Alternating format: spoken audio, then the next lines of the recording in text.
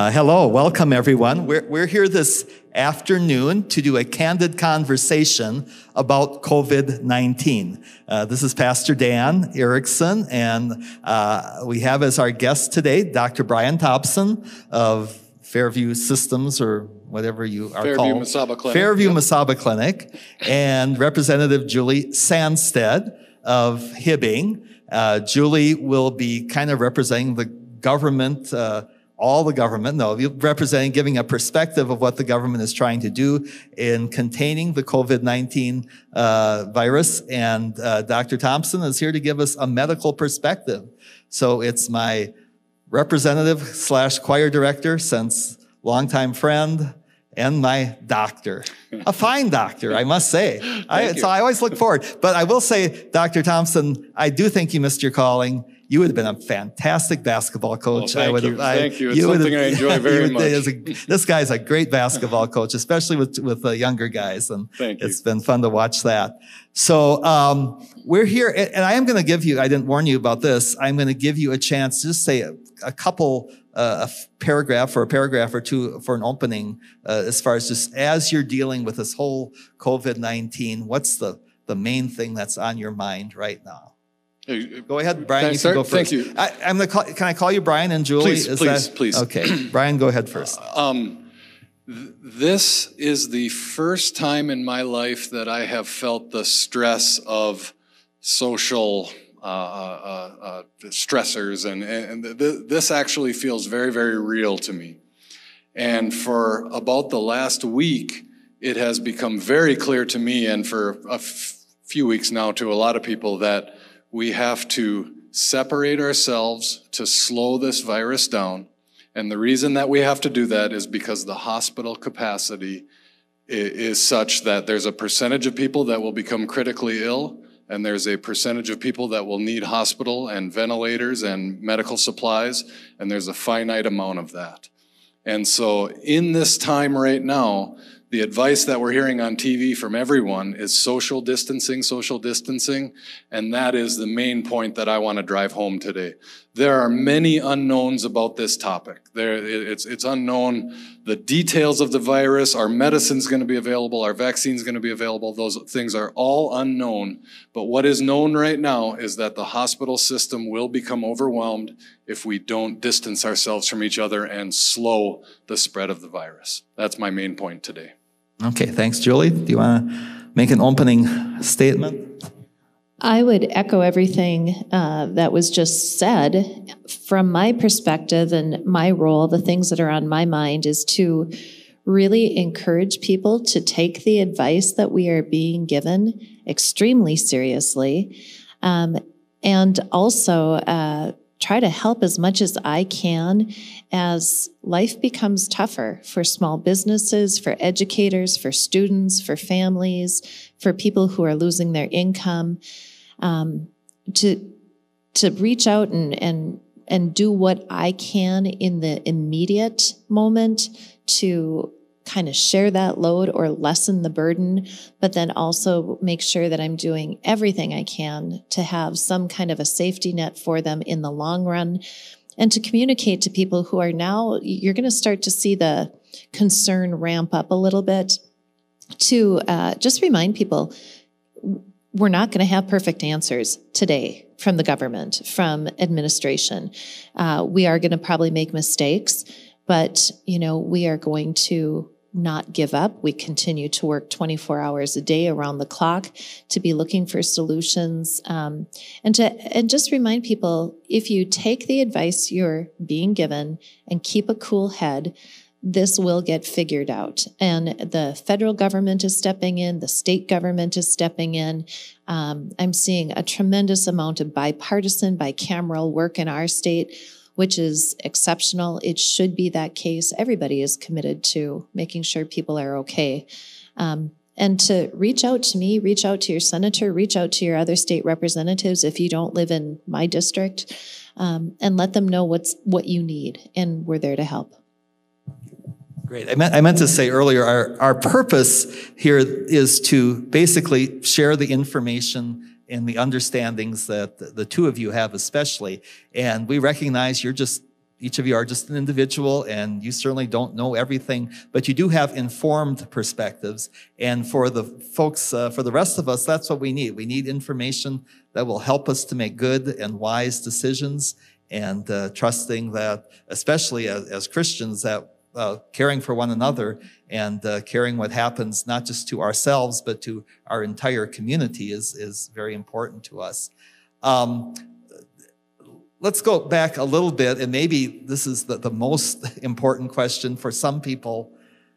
Dr. Brian, I've got this cough, or I'm having, a little bit shortness of breath. What do I do? When is it time to call my doctor, go to the emergency room, or what's the procedure I'm supposed to take if I'm not feeling well? Do I need to have if my fever's okay? What are some of the factors? That's a great question.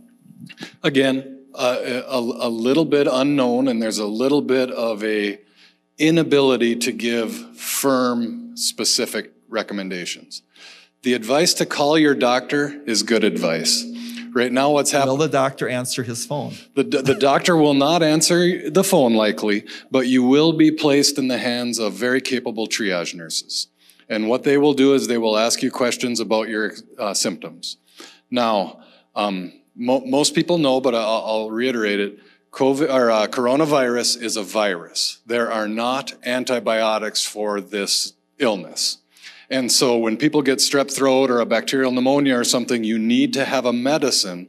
But the vast majority of people, and it's not really clear what percentage that is yet, but the vast majority of people will get better with no treatment and no medical intervention. That helps people to feel more calm, I hope, but it also is very important for people to know that going to the doctor may simply unnecessarily put more people at risk, the people that are exposed to the virus. And so if you are mildly ill, cough, fever, maybe a little bit of a sore throat, there is something to be said about staying home and self-isolating, okay? And that self-isolation involves isolating in your home and also relative isolation from the people in your home. Your close household contacts will be at high risk to develop the virus if you have it at your home. But nevertheless, you have to do everything you can. When you call me, when you call the doctor, you'll get in touch with a triage nurse, and she's going to ask you a lot of these questions.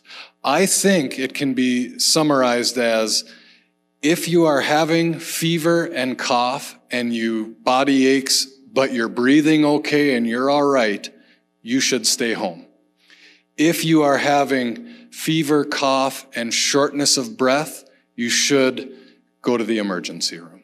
I think the telltale symptom for indicating that there may be an emergent or urgent situation in you is shortness of breath. This virus causes what's called a viral pneumonia. Extra fluid gets produced and settles in the lungs. And then what happens is you can't exchange oxygen, and that's where people have to go to the hospital and get that medical support. So most people will be able to stay home. There are some people who will need medical attention, and that should be guided. Don't walk into your clinic. Don't walk into the emergency room. These facilities will be too busy, and it will cause too much difficulty. A phone call ahead of time to say, I have a cough and shortness of breath and I'm coming in, and then people can direct you and be ready for you and all those things.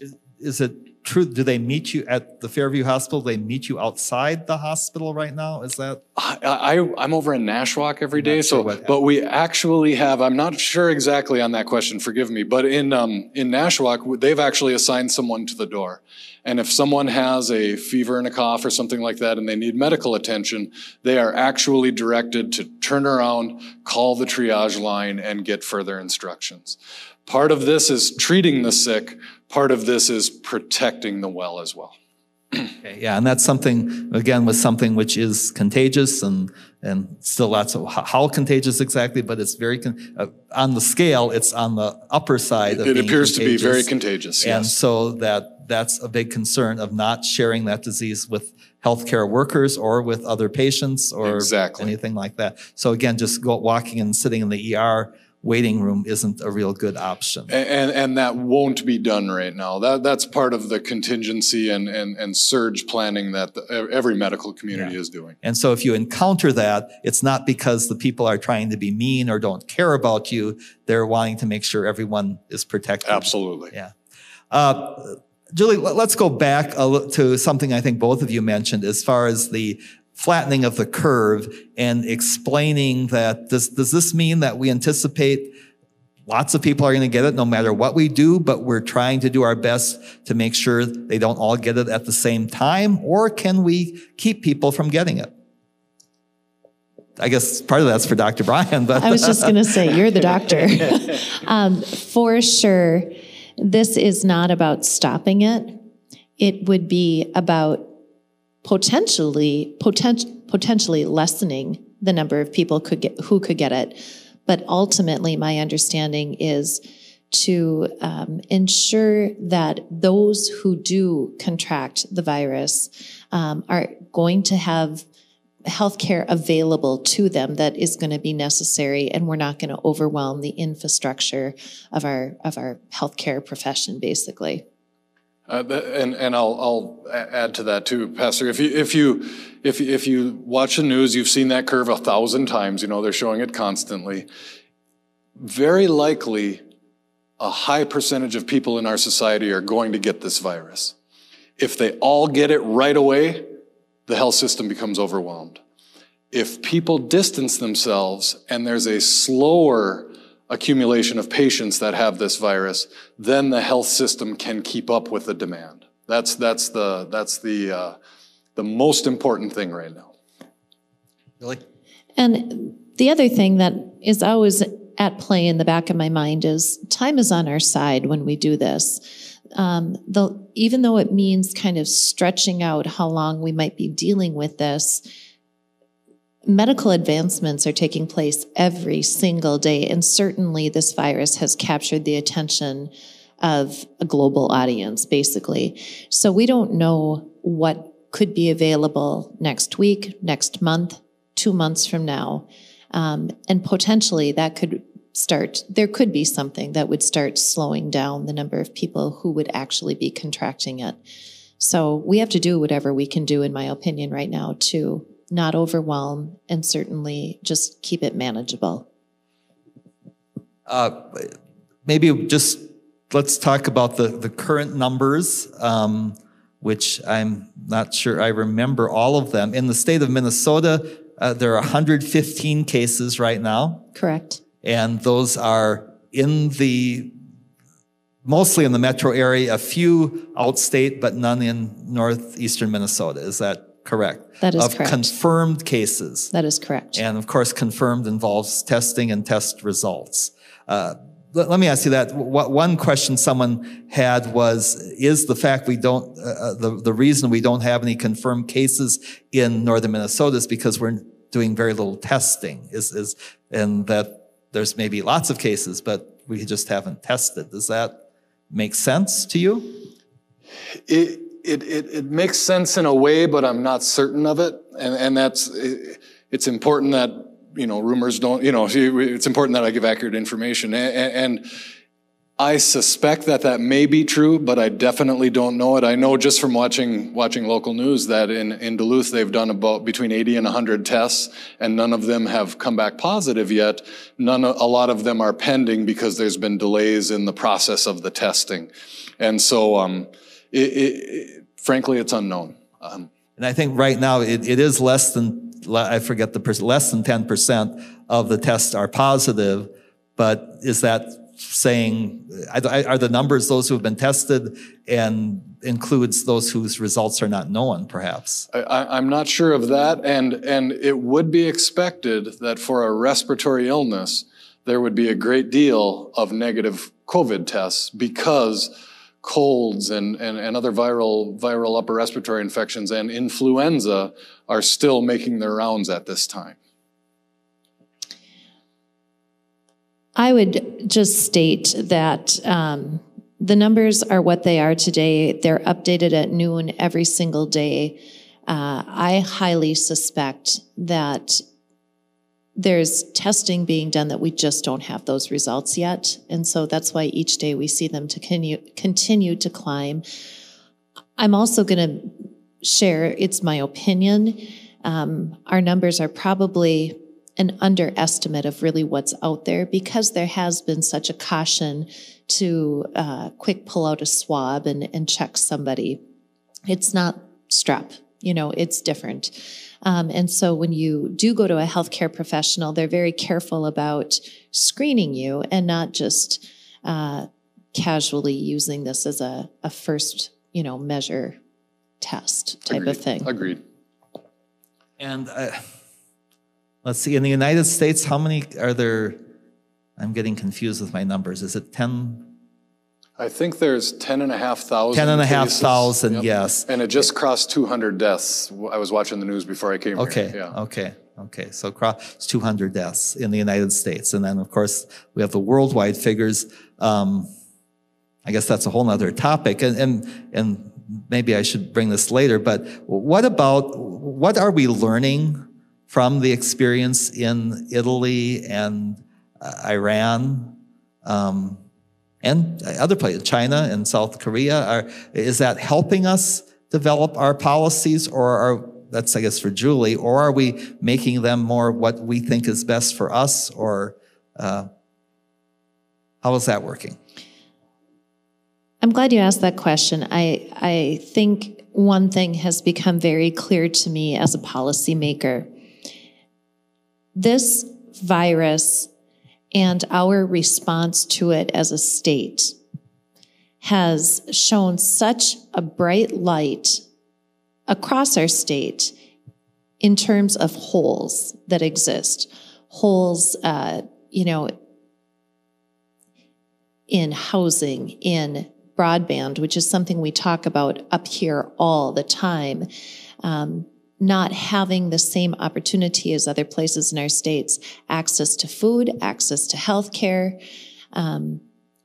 Now we're really seeing, when we're trying to address our population as a whole, how we're doing it effectively or not so effectively. It's easier in some parts and not in others. In our area up here, broadband continues to just jump to the forefront for us. We have had to almost overnight go from in-person counseling treatments, medical treatments, to something like telehealth in a very, very quick turnaround. Educators are currently trying to deliver ongoing education in a distance manner. And for some, that's going to mean electronic formats, and for others, it's going to be packets of paper. But it's really shining a light. And I think we have a golden opportunity when we come to the other side of this, and I believe we're going to come out to the other side without a problem, but it's going to be some time. And I shouldn't say without a problem, but when we get there, we're really going to have a responsibility of taking a hard look at this and then making sure at the very baseline we have fundamental infrastructure in place for our population, young or old. I'll add to that, Pastor. I was on vacation last week, and I got to work. Fine time to take vacation. Yeah, I was on vacation last week. I got to work. I was also off on Monday, and I got to work on Tuesday. And my schedule was... Did you travel to Rome for vacation? I did not travel anywhere. But I got to work, and there were 18 to 20 people on my schedule that morning. And I immediately got slightly panicked. My staff is outstanding. We were able to convert the vast majority of those visits over to telehealth visits. The rest of the week, I've done telehealth visits. Prior to this week, I have never done a telehealth visit. And so to speak to the changing times, and it's gotta be weird for the patients when they're talking to me about their blood pressure, and I'm saying, listen, it's worse for you to come to the clinic than it is for me to check your blood pressure and refill your medicines and check your labs. I'm going to simply refill your medicine, and then we're going to deal with the labs and everything else later. The social distancing trumps all of those all of those other kind of medical needs. Now, there are medical needs that come up that need attention, and we still have the capability to do those, but a great deal of patients are going to be cared for remotely right now, and that's the best thing for our society. One of the things is, as far as patients, we mentioned before we started recording that this is a problem for both young and old. Lots of attention has been focused on older people, people with compromised immune systems, but we were talking about younger people are getting COVID-19 as well. I can't stress this enough either. The data coming out of China, it was looking like the old were at much higher risk and the young seemed to maybe get a mild illness and it isn't that big of a deal, more like a common cold. And it is, forgive me if I don't have the numbers in front of me, but I hope I'm remembering this right. 40% of the hospitalized patients in the United States are between the ages of 20 and 54. And we're talking 40%. And you don't get put in the hospital because you have coronavirus. The vast majority of these people go home. The critically ill people get put in the hospital. 40% of the critically ill people are in that young age group. So the false premise that this is an old person threat and not a young person threat, I believe, is absolutely false. And I'm going to jump in on this one and just say, in my own family, I've got teenagers, and we were all teenagers once, where you're young and invincible, and college-age students. There's so many people that are still going on their spring breaks and gathering, and this, I'm very nervous that this is going to be a problem. This is when the adults have to really work with our youth and understand their mindset, but just keep explaining and insisting on the social distancing. And, you know, parents, it's hard to say no to your kids sometimes, but this is a time to say no. It's time to stay home, and thank goodness for cell phones and different things like that. They can still stay in contact, but physical proximity, we have to be careful about. Okay, we've that term social distancing has come up repeatedly. We've never quite explained what it is, but it's basically staying physically away from people for at least for any more than a few seconds at a time. I mean, the longer you're in that close proximity, the more dangerous it, or the more likely it is that you will pass on an illness. And that's why we are sitting separately here, about 6 feet away from each other. And that's not what we would love if we could give a hearty handshake to Dr. Brian and a big hug to Julie, but we're just going to wave, Yep. Friendly wave to each other. And that's probably true for, almost any situation you're in. Now, maybe with your spouse, you can decide, well, it's not worth it. We're gonna have some physical contact, but Yep. I'm still hugging my kids. You're still hugging your kids. I'm still hugging my kids. And again, the more cases you do that, the more cases you keep the distance, the less likely it will spread. And so maybe you have family members you're still going to choose to hug, but whoever you don't choose to have that relationship with will make it less likely. Is that? And I would add that I hug my kids because I love them, but and my wife, but I also am hugging and touching my kids and not afraid of it because we are in the same household. And if one of us gets it, it's more likely that the rest of us are going to get it. I love my mom to death. I'm not going to hug her. I'm going to stay 6 feet away from my mom right now. Okay. 6 feet away from my dad. I am staying 6 feet away from everyone. If you saw Heather and I out getting supplies on Friday last week, my hands are in my pocket and I am not myself. And that's how we all have to be right now. It is odd to do. You've known me my whole life, basically, and I shake your hand and we touch and I touch your shoulder and everything like that. And I saw you today and I waved at you from 6 feet away and I pulled my chair up here and I haven't even come within 6 feet of you either. And I just met you and I've wanted to meet you and I would shake your hand if I could. Another time. Yeah, exactly. You didn't even shake my hand. Yeah. What do you do? Well, I'll go to this one for Julie. What do you do when someone comes up to you and extends their hand? Well, that has slowed down significantly, so I haven't had to do that since I've really come home. Back in St. Paul, I would just explain, understand, I mean no offense, but right now the recommendations are that we just find another way. So high five with my elbow, or just joke about high fiving with my elbow and give them a smile and a nod. And of course, everybody has been very understanding of that. Everybody, is that true, everybody? Or have you encountered people, what's wrong? It's all blowing, people are making a big deal of this. No one's even gotten it up here. No one, has anyone died? How many deaths in Minnesota? I don't think we've had any deaths. I believe 0, yep. Yeah, no one's died from it. Why are we making such a big deal of it? I certainly had the skepticism on the initial onset of this.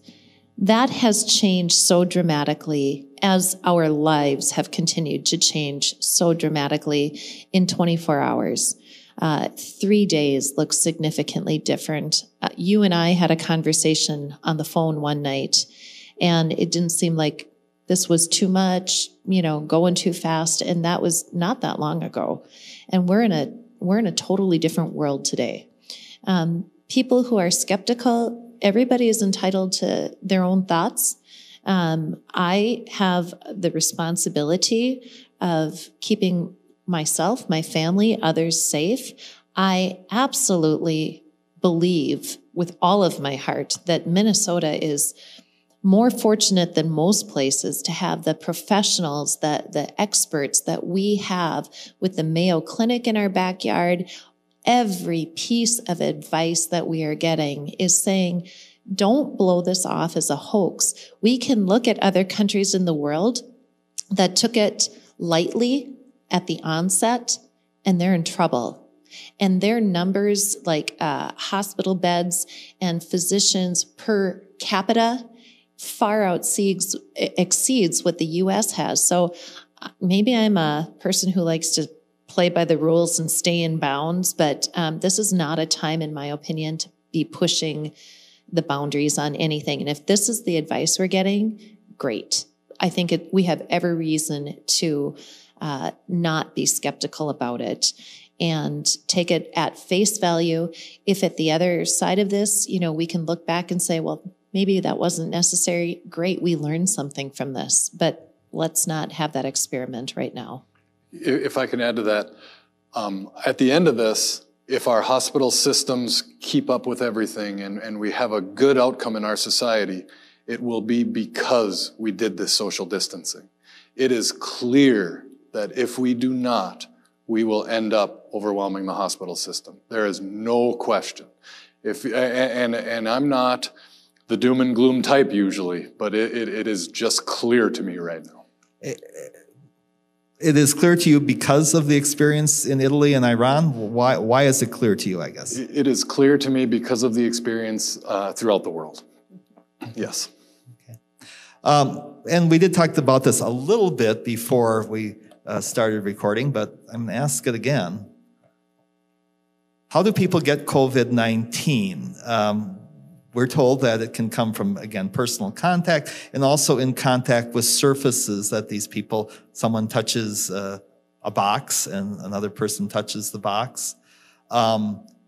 Is it true that of all I believe in the United States, all of the cases we they've been able to trace to some type of personal contact?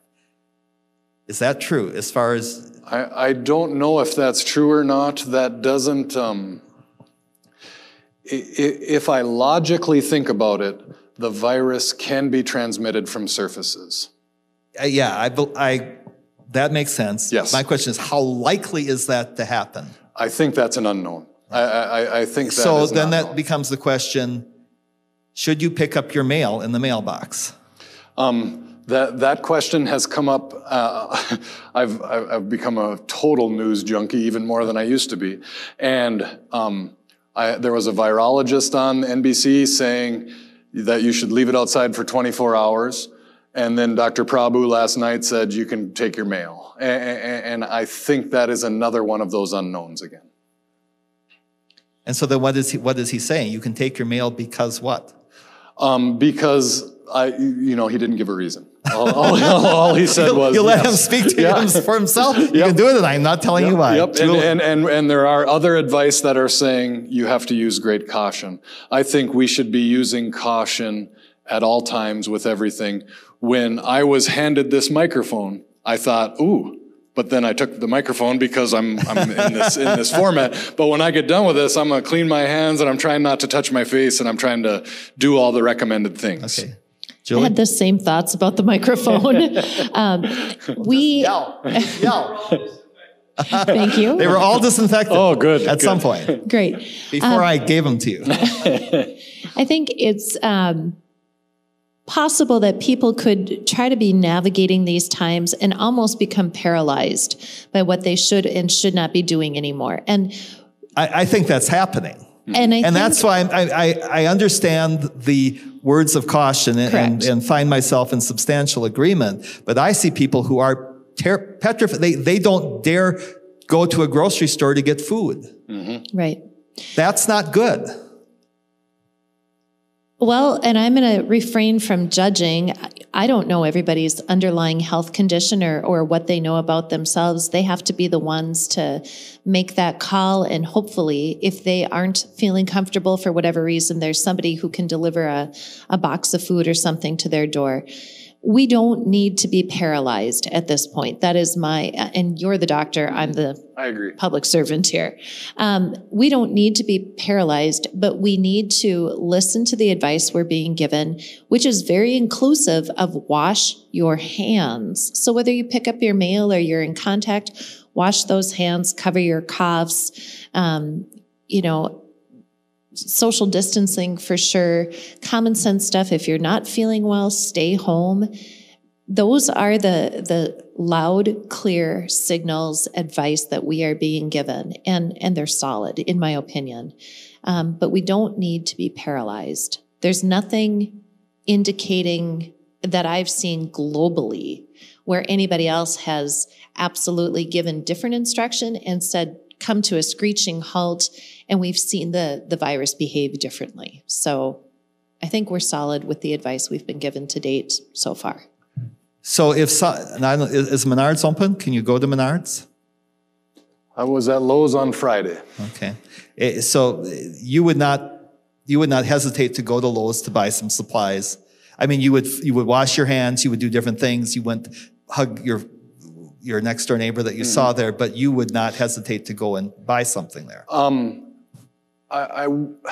I wouldn't say that. Whether you hesitate or not, you did it. I did go because we needed some things, and we went and we did all of our errands, my wife and I, and then we haven't gone, it's tough because I go to a clinic every day. I'm the worst case scenario for this. But I also, when I walk down this aisle, I might kind of touch the pews as I walked by a year ago. And today I will be conscious of my hands. I will be conscious of my cough. I will be conscious of, now that I touch this microphone, even though I'm certain it's clean, I'm going to try not to touch my face, and I'm going to clean my hands. And I have a hand sanitizer in my truck and those kind of things. I don't think we're paralyzed if we're cautious. I think it's reasonable to pick your mail out of the mailbox, open it up, check it out, clean your hands right after you're done with that, because you just touched something that touched someone else. You don't know what. Yeah. Exactly. Just prior to coming here for this conversation, my husband and I did some grocery shopping, and I cleaned the cart before I had to touch it. I cleaned it after I used it. I don't have disposable gloves available, but I found myself wishing maybe I did, that would be something I would never in my life prior to today have considered, but I found that thought going through my head. I was also very conscientious that when I was looking at items on a shelf, I'll pick up two, next to each other and read the boxes or look at different things and compare. And I only touched what I took. And I was careful not to do more of that. Again, this causes us to take pause and consider the things that we've never really thought about before. And not that I certainly don't anticipate that we're going to live like this forever or that we will have to. But for now, err on the side of caution. It's not any skin off our nose. And there are some people who live that during at least during the cold and flu season, live that way always. Yep. Sure. You know, I mean, Walmart has had wipes to disinfect their carts for years. You know, that isn't, let me go to some more specific questions that others have asked. They've sent them in, and which is also a signal maybe I'm running out of the questions I want to ask. A number of questions are about, well, how long is this going to happen? Is there any way to say we expect the peak at this point, you know, or, you know, based on what happens, we expect the peak at this point?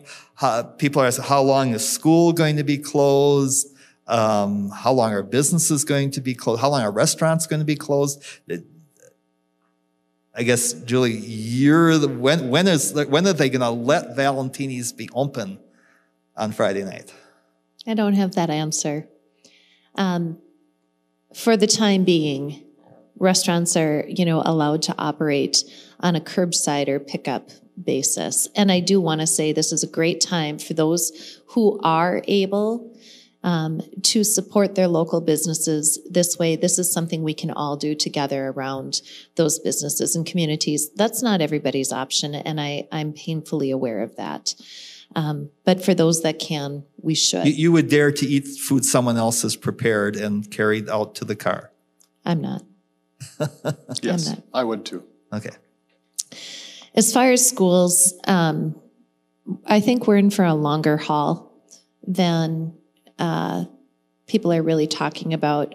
I think until we understand how this virus is behaving a little bit better, we just need to be flexible and adapt to a very changing delivery of education. And education isn't stopping. It's going to look different. My job isn't stopping, but it's looking different. All of ours are.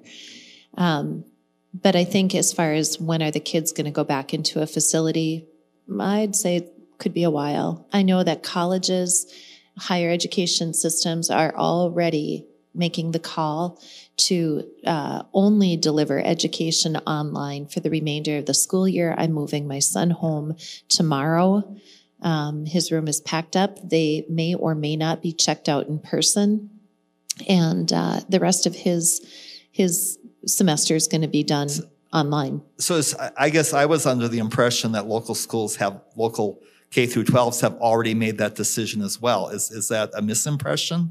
That the students will not be back in the building this school year? I think that's rumor. That hasn't been confirmed. Okay. And the state hasn't given any either mandates or guidelines. The state has only said for the next 8 days, I think through March 27th was the date, that teachers should be working together, staff should be working together, and together doesn't necessarily mean physically in proximity, but coming up with a plan for what distance learning is going to look for them, what it'll look like, whether it's packets, if it's going to be curriculum delivered through an online format, I'm not sure. But educators were instructed 8 days to prepare, with the understanding that school probably won't be open in 8 days, and so you'll be delivering under a new method indefinitely.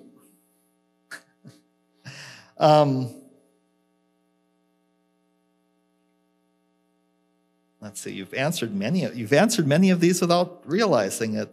I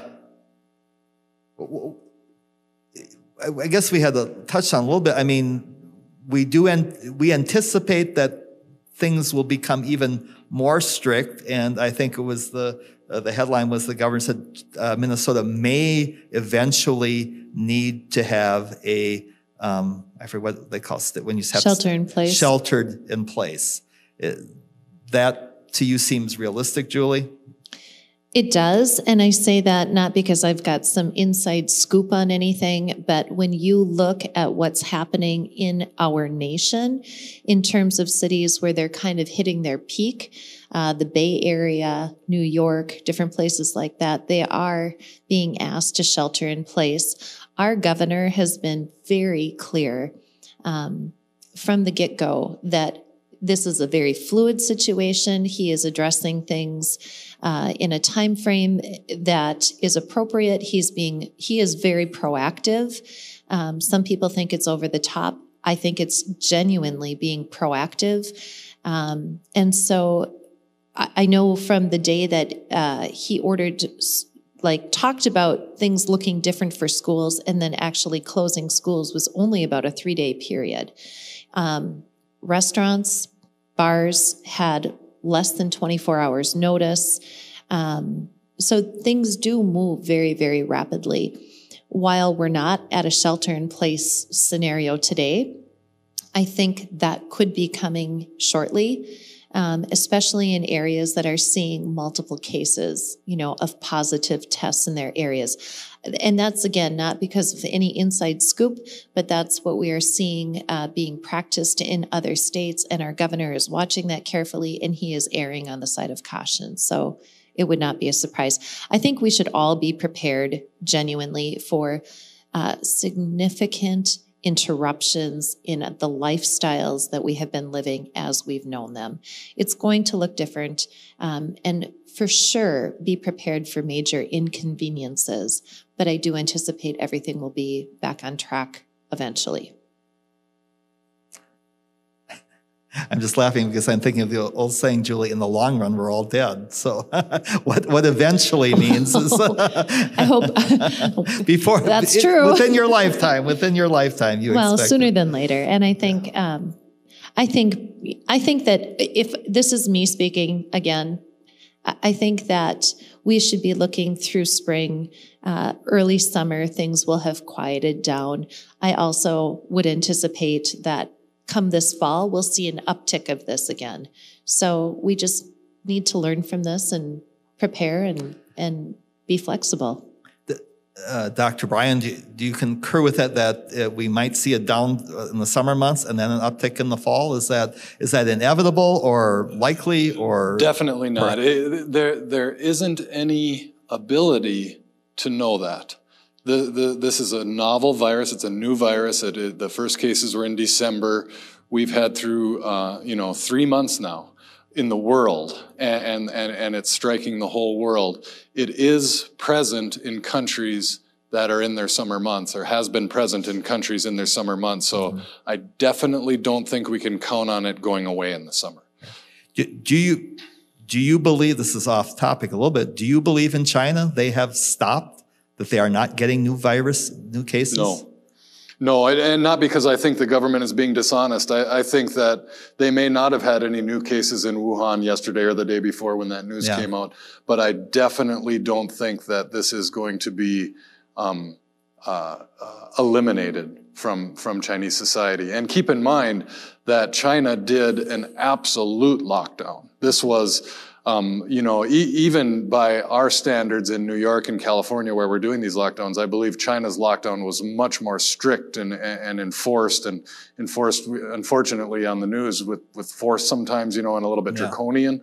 But that they slowed it down, and they're showing the benefits of that social distancing now.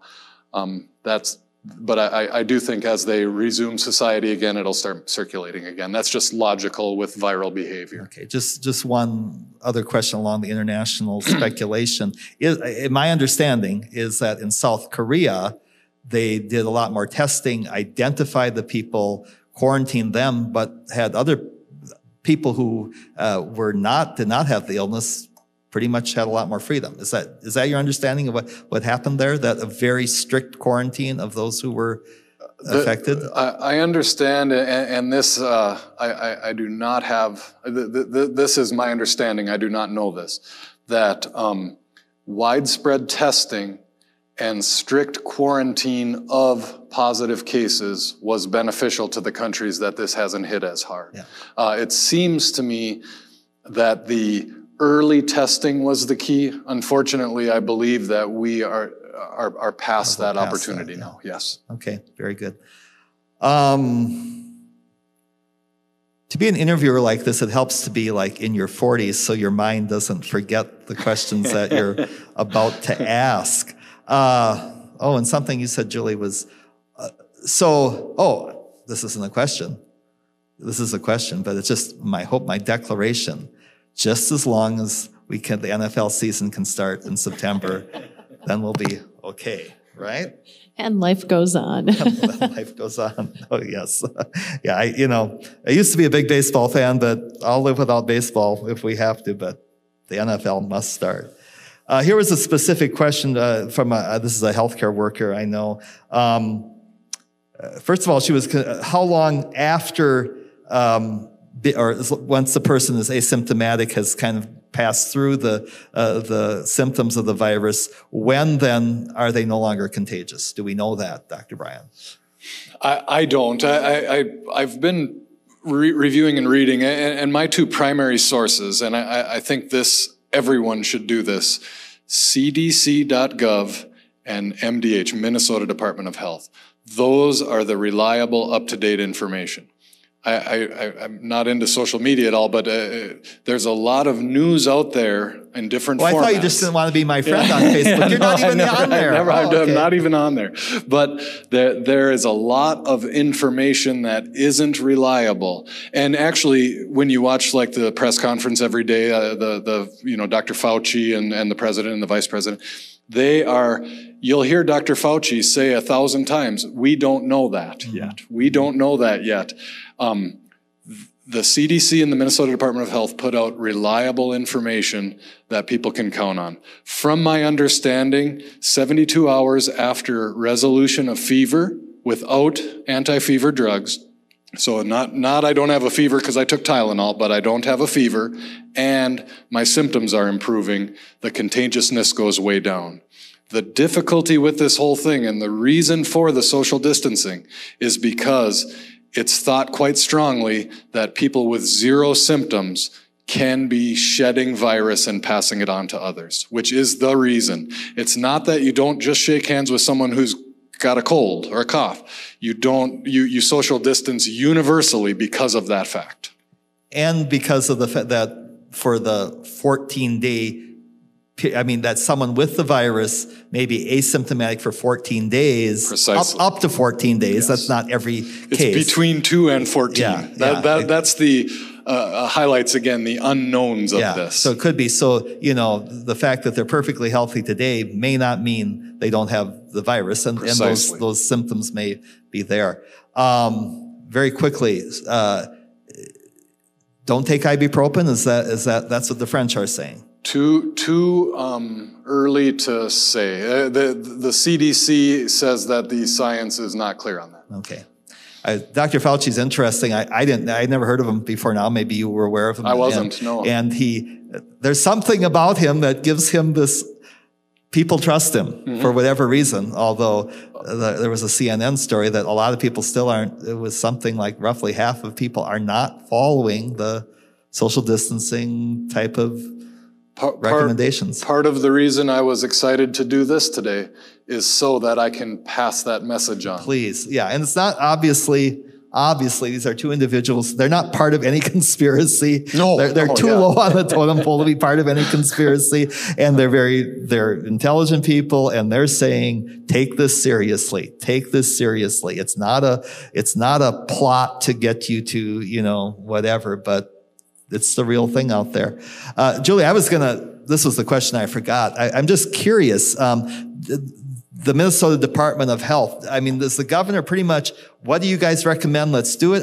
Or are there others who are having input in there? Or where does the Minnesota Department of Health fit into the structure, I guess? So the Minnesota Department of Health is following the CDC quite closely. All leaders in the state right now are in significant communication with one another. So certainly Commissioner Malcolm and the governor and their, staff, they are in ongoing conversation. The leadership of the House, the leadership of the Senate, they are in ongoing conversation. Other commissioners are part of this. they're watching, so many sources are watching this so closely, and information is getting fed constantly up the pipeline. Ultimately, I think that this is falling primarily between Jan Malcolm, her staff, her recommendations based on what they're seeing in the state. Different healthcare centers across our state are going to them with information, and then she's making that decision with the governor and the staff. And you mentioned this earlier, Julie. I think it is interesting, especially for those who are skeptical. This is something that, at least in the political realm, I cannot think of a skeptic. I mean, someone who is saying, "Oh, this is all fake. Don't worry about it." It seems like across the board, everybody, there may be disagreement about particulars and things, which are always because we don't know. But as far as this is a serious crisis, we need to take action. We need to take actions which may seem rather drastic, because we have to do something, number one, to flatten the curve, if nothing else, to flatten the curve. And yeah, it was just yesterday that your former colleague, Congressman Omar, spoke very highly of the actions of President Trump. And I don't think that has ever happened before. So we're making news here that everyone agrees this is serious, who is in that position. And again, that represents a wide variety of people. And so I think people who are informed, who are, talking to people involved in the whole process, are realizing this is serious stuff. I mean, would you say that's true of all your colleagues in the Fairview Clinic? They all agree this is serious stuff. We are all hands on deck, full on surge preparation. We are preparing for a complete change in the way that our healthcare is delivered. I would anticipate that in the next few weeks, I may not be in my clinic seeing patients for high blood pressure and diabetes. I may be in the emergency room in full protective equipment, diagnosing and helping treat and triage COVID-19 patients. That's my, okay. I think universally we're all anticipating that. Okay. Go ahead, Julie. I was just going to say, we're certainly at the point where people understand regular dental appointments have been canceled, elective surgeries and elective procedures are canceled. Down in the metro area, part of our legislative and Senate or House and Senate staff are also physicians. They are all in the emergency rooms now. Men have to shave their beards. They have to, it's just, things look very different in terms of addressing this and being available. In the House of Representatives, we're not in St. Paul anymore. We had a person in the House, I don't know if it's an elected, a staff person, a whomever, who was tested positive. So we're conducting our business in a very, very, very different way. I think it was a guest chaplain, I heard. I hope not. No. I hope not. So we're having to do things very, very differently. Voting, we have to be in extreme distance from one another. Attendance, some people are on the floor, some people are not. And it looks very different. If anybody wants to think that this is something other than what we're talking about, I guess that's on them. But really, we're giving the information that we're giving to protect not only ourselves, but this is to protect other people. I think we have become so accustomed in ways we never even realized of being so self-centered about us, and we think about our health. But my keeping the distance isn't just about my health, it's about your health and about his health and about your health. I don't know, John Q. Public, I don't know what underlying conditions they have. We have an obligation to humanity to take this seriously. That's good. Yes, Brian's safe up there. He's about, 150 feet away from us? You get to clean the mics, though. A couple more for Dr. Brian here. Should skilled nursing facilities be bringing in COVID-19 patients for rehab if they don't have positive cases in the facility? Well, I don't think I can answer that one confidently. I can say that once the infection has cleared, if a patient was critically ill and they were in the hospital, they may need some rehabilitation, and that may likely come up. And I think that that will have to be figured out as the situation develops, how long they've been contagious. It's the same person who's asking that question. They may have been following up for that reason. Yeah. Well, I think as the availability of testing increases, that will be an easier question to answer, because then we can do what often isn't done in the medical world, but what's called a test of cure, which means they test after they've had the illness, now they test negative. I would be much more confident having that person in the nursing home. Nevertheless, I would still want some type of separation or precautions done even in that situation. But I don't think anyone knows the answer to that. I certainly don't know the answer to that. Mm-hmm. How about the healthcare workers themselves? If they have a COVID-19 patient and they simply don't have the equipment, the protective equipment, what do they do? We're supposed to quarantine for 14 days right now, and as time goes on, I know that will be an evolving situation too. The difficulty is, and this is maybe unique to up here, I don't know if it's statewide, I believe it's statewide, and Julie, you may know, the Minnesota Department of Health, I think it was 2 days ago, told us we are only testing hospitalized patients, healthcare workers, and nursing home residents, nursing home patients, because of the lack of testing. So with that, it becomes a little bit more difficult to answer questions because you don't have that testing availability. Okay. Thank you, guys. Those are hard questions. I mean, they're not easy questions to answer. Sometimes you haven't given the best hand. No, you admitted that, yeah, we don't know. Yep. Are there other things that you want to say before we close this afternoon? Julie, go ahead. Social distancing. I've heard that before. Yes. I told myself that the point I wanted to drive home was that everyone's got to respect that. And I know exactly what you're saying about, do we need to paralyze ourselves? How far does this got to go? What do we, and it is a consciousness of it at all times. It is hand hygiene. It is the way that you will get it if I have it is you will get my respiratory droplets on you. Even speaking, a little bit of spit comes out, right? When we're 6 feet apart, that's less likely. And so the social distancing is the most important thing right now. If you're sick, contact the healthcare system. I know on the local news, St. Luke's and St. Mary's both have hotlines you can call to get to a triage nurse or a provider.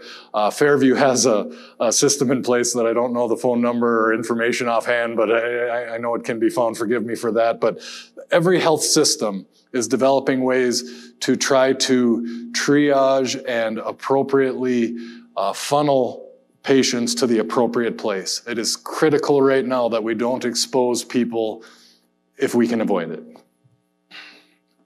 I'm going to ask you one more question. I'm sorry. Sure. And we talked about within your family, if one person gets it, do you try to, again, isolate? I've already got a plan. Quarantine. I'm going to go live up in the loft if I get it at work. Okay. And I'm, of course, going to try not to get it at work, but I would be in the higher risk population. And if I do get it, I'll have to be at home for probably 14 days. And I will go stay up in the loft, and Heather will put my food on the bottom of the stairs, and I'm going to stay away. Yep, I am. Okay. Julie. Well, again, certainly. I'm not asking what you're going to do with your family if you get the virus. Well, anything else you want to say? I would just say I really urge people to not be judgmental during this time, to understand that healthcare, politicians, whomever, we are all putting our very best forth, and it's not going to be perfect, but we are doing the best we can with the information we have today in a very evolving situation. I think it's also a great time just to really encourage people to be gentle with one another, to be non-judgmental, to find an inordinate amount of patience, especially when kids are going to be home for long periods of time, to remember that this is probably as difficult for them as it is for us, maybe even more so.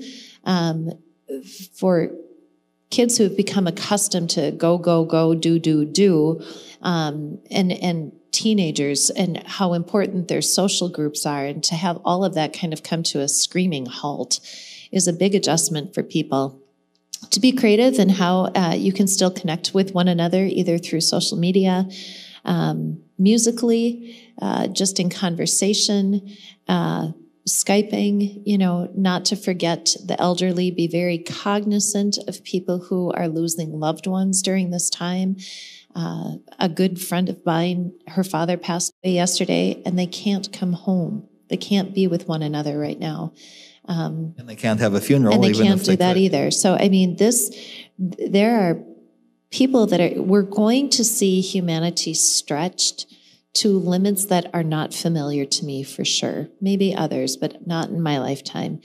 And to do our best and to just be able to say, it's okay, we don't have all the answers. And I think you've stated well that we need to really cultivate the civility that we've been losing a little bit, and it's really important that we regain that civility to deal with the different things going on.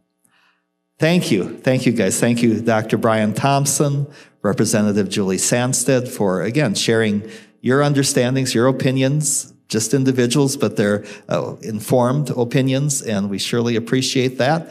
And I hope that the things you've heard during this conversation are helpful to you, again, helping you be better informed in knowing how to respond in a responsible and loving way to the people around you. So thanks for watching. Have a great, safe day.